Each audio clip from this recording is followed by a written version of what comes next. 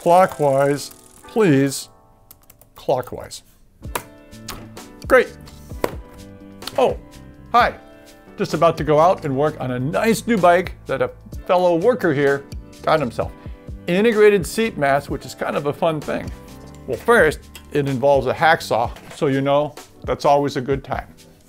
So the integrated seat post is it's a newer way to design a bike with carbon fiber. Tricky thing on carbon fiber is the seat mast comes up and from the bike. It's part of the frame, and that's kind of nice. If you're trying to save weight and have a stiff joint, it's kind of a pain if you want to change your saddle height every day. Let's look at some of the old systems on this bike here. Carbon, sure. A clamp here, it works. We have the post, it goes up and down. Pretty common, we've all seen this. You could eliminate a lot of material here if you extend the frame up and then have the adjustment at the top. That's what some bikes have done, like right here. So, frame all the way up. The seat is here, so this collar goes around it. It's not inside and wedging, it's going around it. Why? It's stiffer. This is more rigid. It is lighter. That's the upside. Downside, you want to loan it to your friend. Your friend's not the same leg length as you. Not a lot of wiggle room here.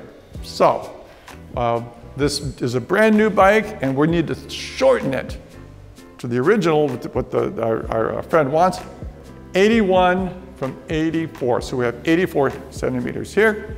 We're going to come down to 81. So show you how we found the 84. So here I like to use a straight edge across the top.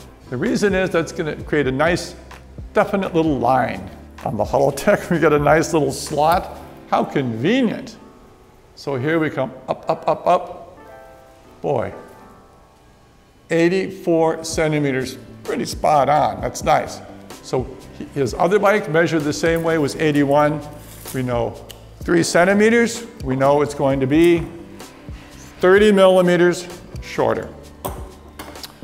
Let's pull this off and see how this works. They do give you a series of shims that look just like this. The shim lets the seat rest on it, and this can be stacked up or removed for some wiggle room. So shim options are good here. So with everything out, we're going to come down 30 millimeters. How do we do it? A couple different ways. We've locked down the 30 here. There's our 30. We can place this on top. That's kind of a sharp point. This is pretty much plastic. We can actually draw it across here, make a little scribe line. That's kind of nice. That's one way. But this company on the back side, it's kind of fun because they give us millimeter numbers. But you know what? I would still go ahead and trust but verify. So you can scribe across here. And if there's nothing, another way we can do this is just throw on some tape and then make a mark on the tape. Also with carbon fiber, the fiber part of that keeps the cut a little bit cleaner. We're going to take our caliper. I'm going to come to the back side and make a line right here. And try and cut right at the blue. We don't want the blue to be seen. It's going to go away. Cut right below it there. And then again, the wiggle room with the different shims. So that's our 3 centimeters. And we're going to use a saw guide here. The wider blade, so-called ceramic cut diamond grit here, grinds the carbon fiber. Narrow one for steel blades. So I'm going to install this. Just eyeball it at first. But that's kind of awkward, isn't it? So let's tilt the bike. Oh, I think that's better. There we go. That is some easier working now. Plus, I get a better idea. When I lay my blade in, I want to see that mark. It's right there. Right there, I'm gonna snug it.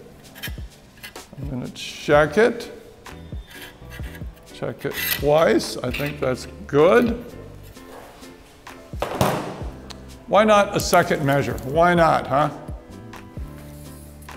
I think we're doing pretty good. We're gonna come in with the hacksaw blade and cut this. But this feels kind of awkward, and it is. That's not comfortable, it's not good cutting. Bring the work down to where you need it. And that is the fun part of this stand. Cutting is better down here. So we're going to place this in here, and we're going to start our cut. Or should I? Does anybody see what I see? Let's make some sparks together. No, let's not. This is the Di2.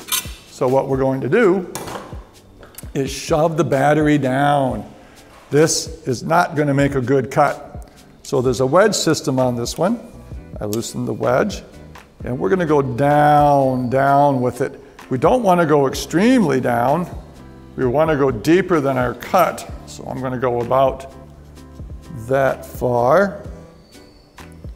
There we are, because we still need to get at it from time to time. Now, all clear. Fire in the hole.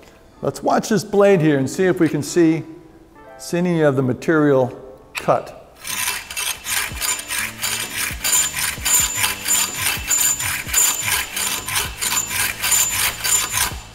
And I can also smell some.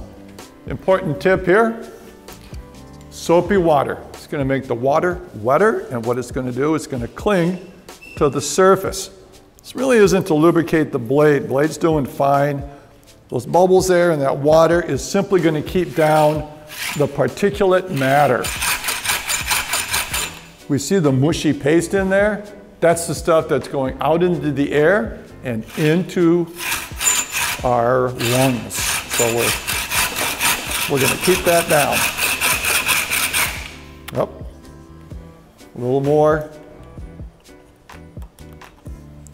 Being seen, that dust cloud.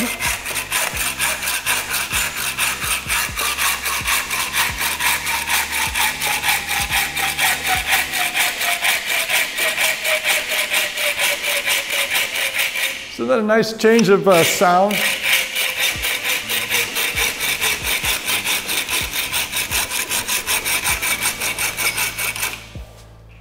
Kind of the Doppler effect of cutting tubing, isn't it?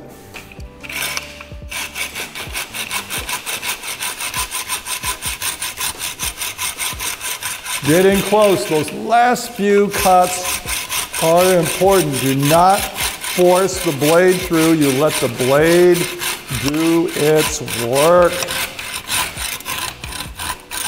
Almost lightly, lightly, lightly at the end. You can see it starting to move. There we are. Very nice. Nice little piece of jewelry or something. Remove some tape. A little bit ragged there. So some emery cloth.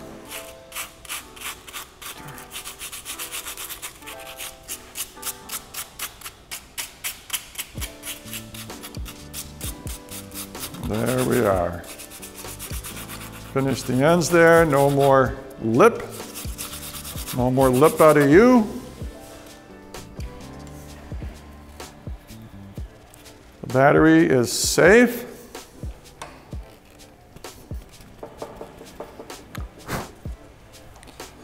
Safe from the hacksaw. We're going to wipe out inside. We're going to snug that pinch bolt back up. And we're going to install the seat. Gentle on that one. And back up.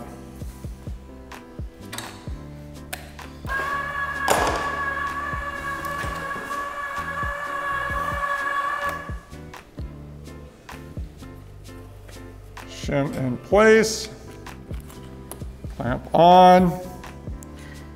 We will secure. Nice light torque here. 4 Newton meters, great place for a little tension device. That's enough. That's plenty. That comes out. That is ready to go. And that's how we cut. So we're done, and well, you know, let's check.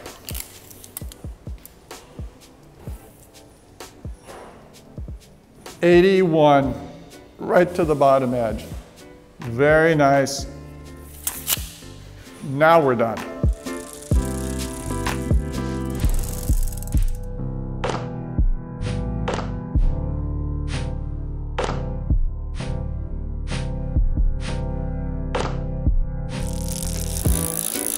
Thanks for watching.